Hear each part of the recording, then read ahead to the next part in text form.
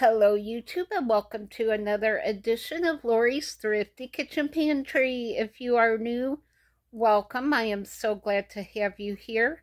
If you like what you see, please hit that subscription button along with the notification bell so that you'll be notified when I put new videos up. And if you are a returning subscriber, welcome back. I am so happy to see you today.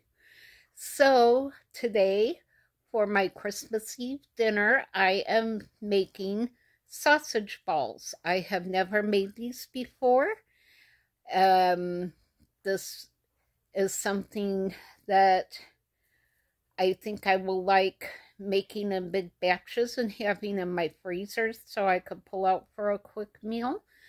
The recipe I found is very basic, as there's very minimal ingredients. I did add onion powder and garlic powder to my mixture because it didn't have any other spices listed in it, so I did add onion powder and garlic powder to it. But other than that, I will leave the recipe linked down below, and I pretty much followed it except for adding the spices to it. So I hope you enjoy this recipe, and I will get you into the kitchen and let's get cooking. Alright, so we are in the kitchen getting ready to make our sausage balls. I have never made these before, so this is a new thing for me, but I thought this would be a great Christmas Eve dinner. So I have 2 pounds of pork sausage in here. I need to get my oven preheating, and I'm going to preheat it to 400 degrees. Alright, so I got that going. Now, I will link the recipe I'm using down below in the description box, but it's just a pound of pork sausage, 2 cups of baking mix. You can use Bisquick if you want. I'm just using a Kroger baking mix, and cheddar cheese. I'm just going to be using whatever cheese I have open. This recipe calls for chives. I do not have chives, so I'm going to just add some parsley in it. And then I'm also going to add some onion powder and garlic powder. I think would be really good in that. So let me grab my spices over here. Garlic powder and onion powder and my dried parsley. And I think I'm going to add let's see, says I think I'm going to add a teaspoon of each. So this is the garlic powder. And the recipe does not actually call for garlic powder or onion powder, but I think these need a little bit of flavor, so I think that this would be a really good addition. And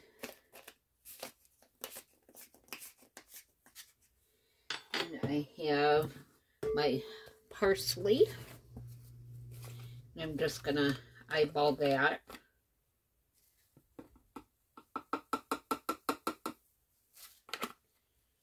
It was maybe a quarter of a cup, if that much. It wasn't a whole lot. Just enough for some flavor. And now we have our biscuit mix.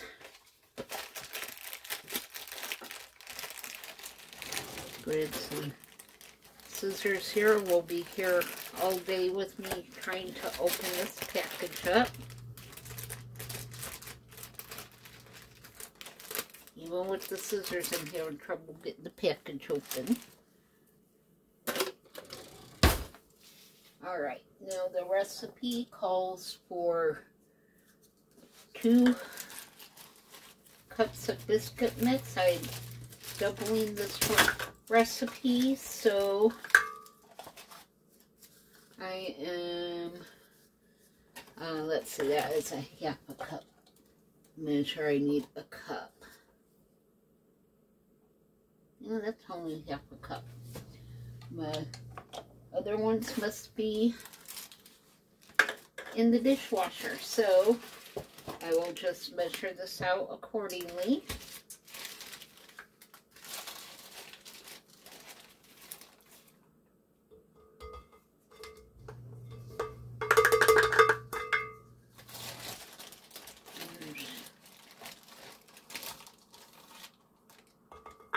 One.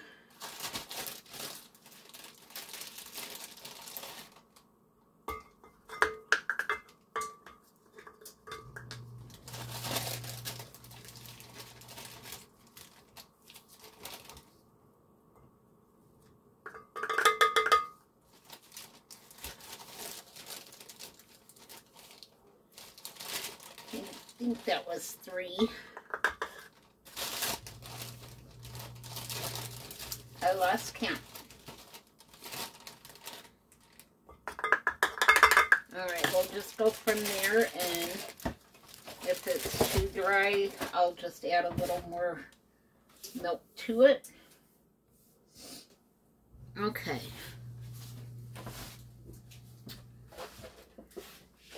I've got my milk here, so I'm going to add a little bit of milk.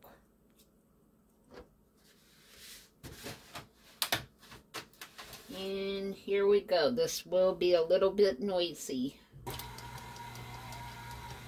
We'll just get that mixing, and I'll grab my cheese.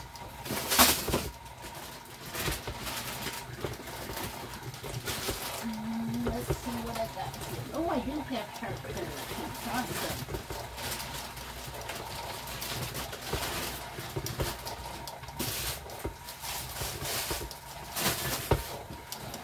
Alright, we are in business. It actually still looks like it's pretty good. Alright, definitely need some more milk.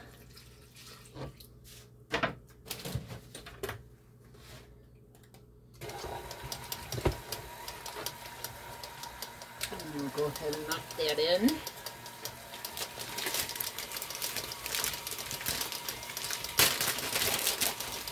And start adding in our cheese.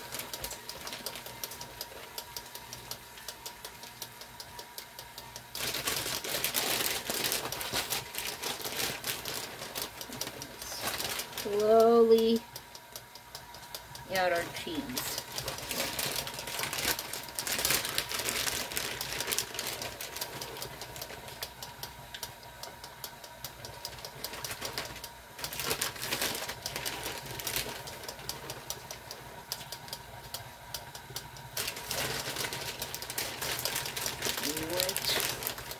A lot of cheese.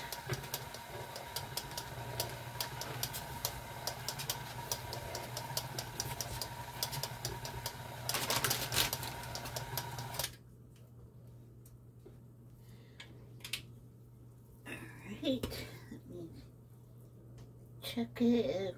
It's pretty wet, so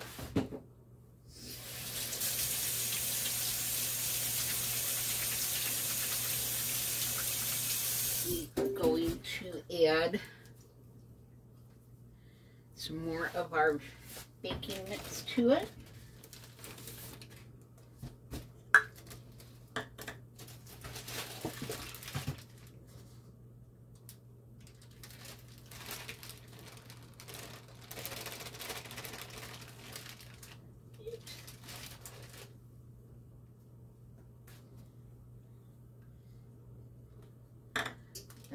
extra cup here.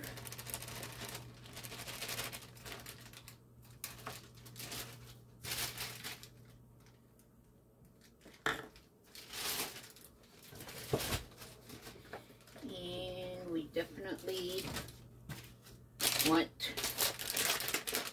more cheese.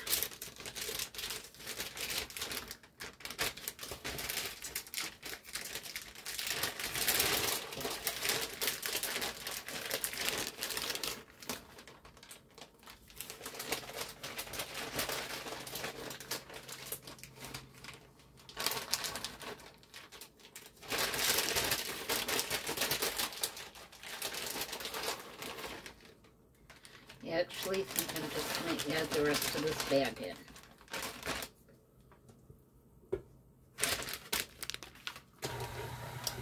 Never have too much cheese.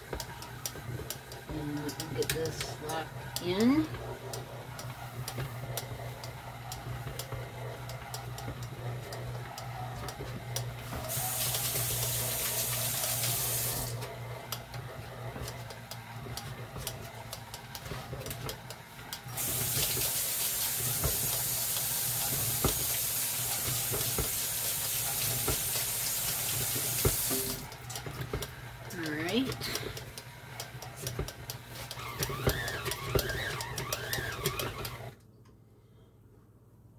Alright, let's see here.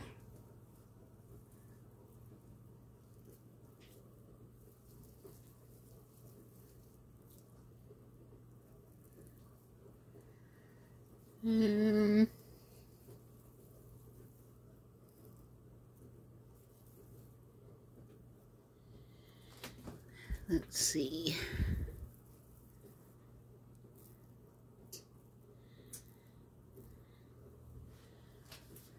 I'm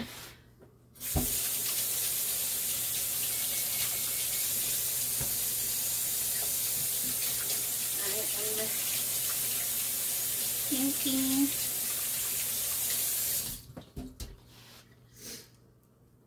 that this will hold together. I definitely don't need any more milk at this point.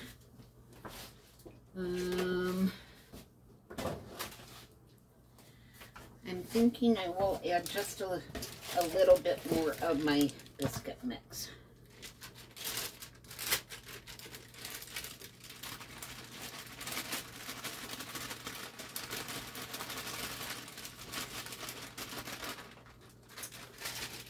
All right.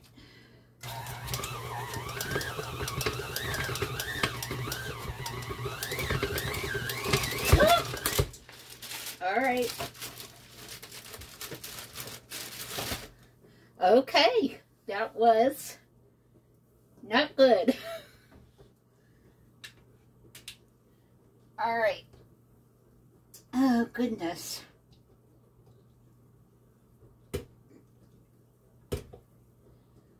Okay. I have sausage everywhere.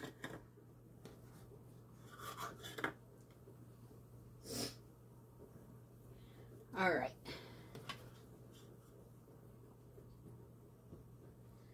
So I'm going to wash my hands and get my mess cleaned up here, and then I will bring you guys back.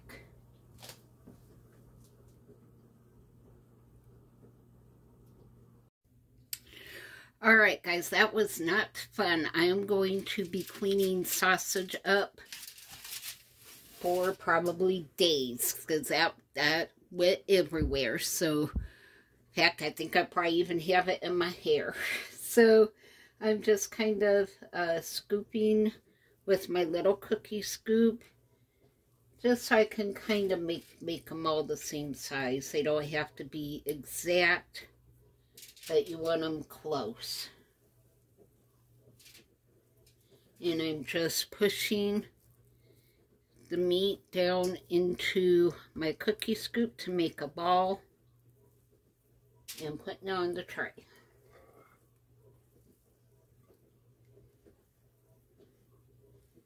I'm just making it as neat as I can.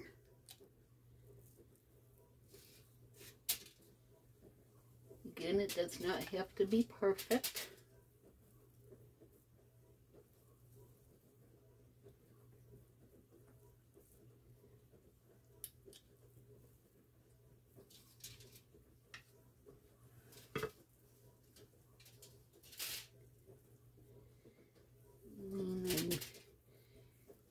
Just scooping and forming my sausage balls. And these could go pretty close on the tray because they're not going to really spread out all that much. That was a little much. I'm just kind of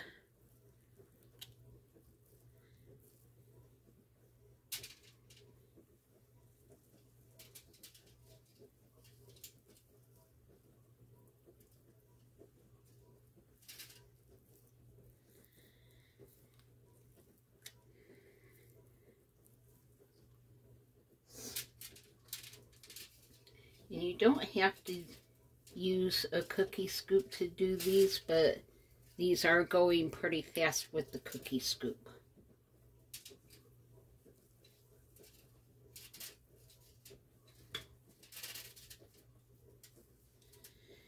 And if you wanted to make larger size ones, you could even use a muffin size scoop. A big ice cream size scoop. And make them a bit larger. Of course, they will take extra longer to cook done. The bigger they are, the longer they will take to cook. So just keep that in mind. If you decide that you want larger sausage balls, make them as big as you want. Just bear in mind that it will take a bit longer for them to cook. So I got this tray just about done.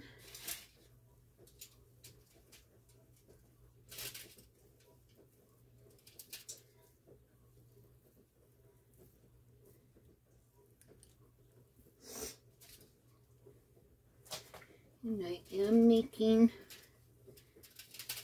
extra for the freezer just because if you're going to the bother of making these, you want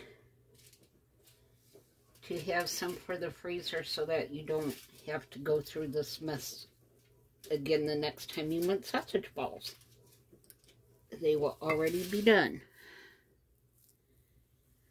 Alright. I think I can put some more on here. At least one.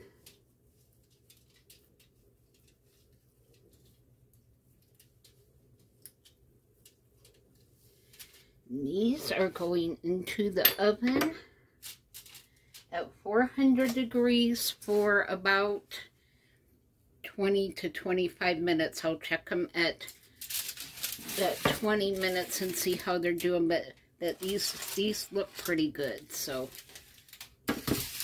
aside from the mess with the sausage mix flying everywhere, I'm glad that I'm trying these. I'm going to have some in my freezer, so I will bring you back when I have these ready to come out of the oven.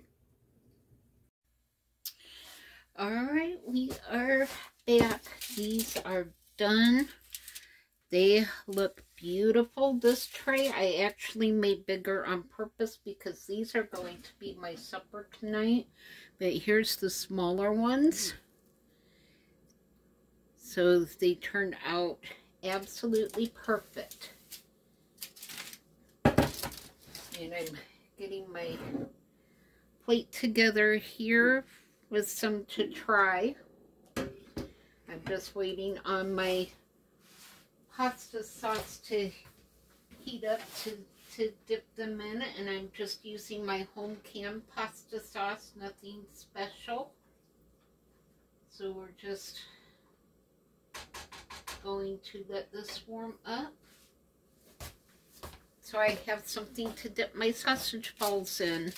So this recipe, actually, I think I would make this again. I have tried one of them, so I'm not gonna even try to hide that because they just smelled so good. I didn't want to wait for this tray to come out, so I sampled one of the smaller ones. I will leave this recipe linked down below. Just bear in mind, if you double this recipe, make sure that you do not put all of the ingredients in your bowl at once so it goes flying everywhere like mine did. I'm still cleaning up bits of sausage, so yeah, it went everywhere. So only mix up one batch at a time. And I think my sauce is warmed through. I don't want my sauce too terribly hot. I just want it warmed up. So I'm going to put my sauce here in my bowl. I'm excited for these. I love sausage balls, and I just have never made them before. I don't know why, but I just have not made these before. So I'll grab a fork here, and look at that. Look at that. All right, let me spin you around, and we will give these sausage balls a try. All right, I got my fork. I got my tray of yummy sausage balls with a marinara sauce. Let's give these a try, and let me show you what they look like. I think I'm going to set this down over here so that I can cut these without dropping my tray and making a huge mess. So I actually think I'm going to just break them apart with my hands. And all right, let me show you the inside of these. They look beautiful. They look really good. They look perfect. And I did cook these for about 35 minutes, and I did check them with my meat thermometer because these were a little bit bigger. I wanted to make sure they were cooked all the way through. So I made sure that the internal temperature was 175 for pork to be done. So I just had to check my list to make sure I was giving you all the right temperature. So here we go. Here comes my bite of sausage balls.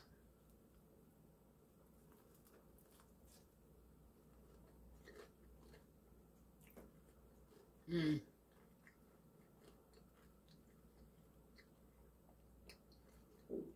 Mmm. They have a nice crunch to them. Mmm. Mm-hmm. I am really glad that I added the onion powder and the garlic powder. So if you use this recipe, you might want to think about